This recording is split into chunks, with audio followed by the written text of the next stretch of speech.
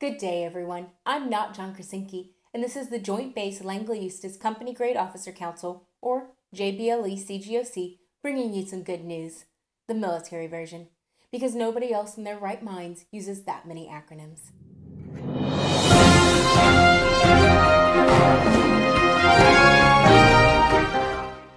If you're joining us today after Own Your Story, thank you so much for tuning in. I know those stories can be difficult to hear and even more difficult to share. So from us to you, we want to send our most heartfelt thank you to those who took time out of their day to bear a piece of their heart. We hope that you found the stories enlightening and hopeful in that no matter what you are going through, there is a light at the end of the tunnel, and you do not have to search for it alone. There are numerous resources, including our partners in Own Your Story, the Wounded Warrior Initiative. You can reach out to them no matter the time, place, or story. It is yours after all. Own it. We know those stories can be difficult to hear, so we'd like to brighten the mood a little bit with some good news. That brings us to our first correspondent. Marie? Social distancing doesn't mean being alone. It means staying in with the pack. Of course, toilet paper must be respected in this crucial time. For those fresh off the roll, happy puppies who simply crave its soft plush tissue against their cold snoot, the TP must be rationed. Think of the unconcerned house cat as the master of zen and acceptance.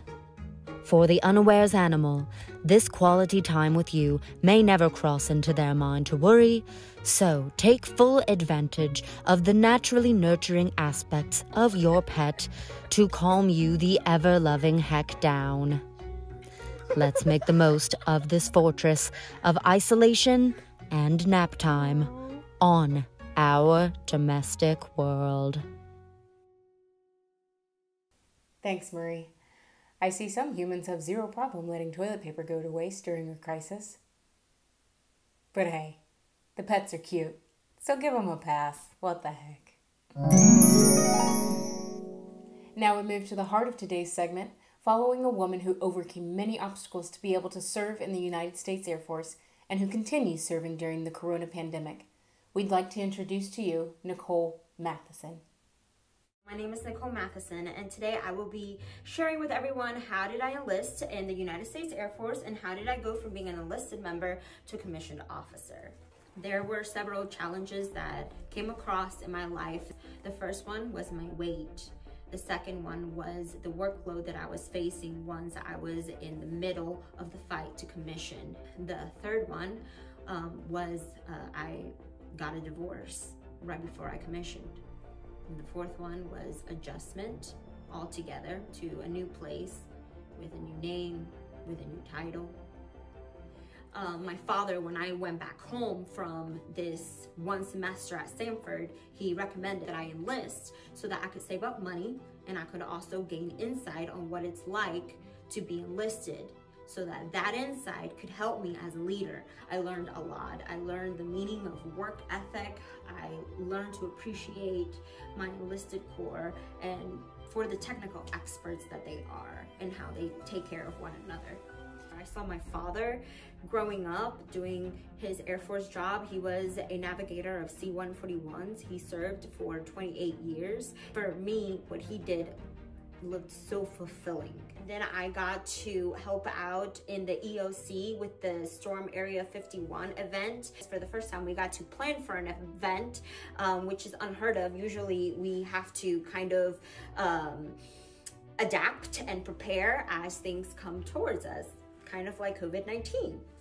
I have made mistakes, but I have been able to recover from them, learn from them, and I do believe that they make me a better leader and they have humbled me a lot in the process. Stay resilient. This too shall pass. I truly appreciate you. If there's any way that I can help, please don't hesitate to reach out.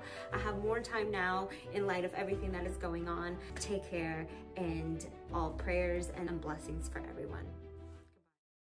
To see the full video and learn more about how you can commission into the United States Air Force as well, Please subscribe to her YouTube channel, Nicole Matheson, for this and more stories. And to close our segment, we'd like to give a special thank you to a very small and under-recognized career field in the Air Force, our biomedical laboratory specialists. It is one of the smallest career fields in the Air Force, yet they are responsible for keeping blood moving around the world, particularly to our deployed members and military hospitals currently battling coronavirus. I'd like to give a special shout out to Captain Jessica Bradley. Thank you so much for all that you do. Stay strong during this time and stay safe.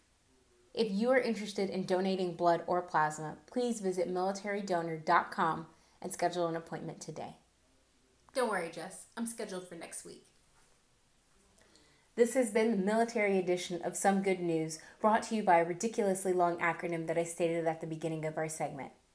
I'm still not John Krasinski. I hope that you all have a great day.